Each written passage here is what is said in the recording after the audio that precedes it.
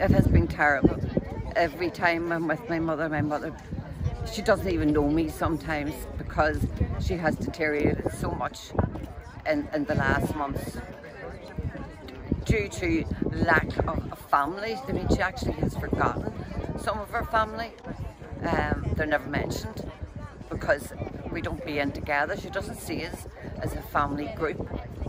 You know, she sees us individuals, so it's hard for her to look at her family. And what age is your mother? The mother's 90. And how long has she been in the care home? She's been in the care home about 4 years. How do you view the future ahead? What's your feelings on it? I'm frightened for the future ahead because what I do see at the moment is the staffing levels are just atrocious. And I mean, where are we going to go from there? Why are you here today, Martina?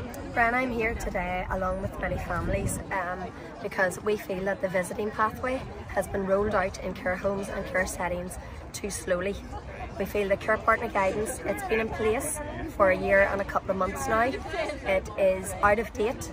We need to see that all care partners, all immediate families, need to be care partners now. The government guidance only allows up to 2 care partners. We all know that care partners are a risk assessed. It's a risk managed approach. It works well for families and their loved ones in care homes and care settings, and we need to see that change now.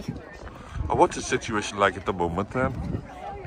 Some families are happy enough with their visiting arrangements, but there are other families that are very much restricted. So one of my friends here today, he is doubly vaccinated. His father is doubly vaccinated. His father has contracted COVID in the care home. He is only allowed into his father's care home, into his father's bedroom for 3 one-hour visits a week. And I find that absolutely appalling. He is not putting his father at any additional risk than any staff moving in and out of that care home.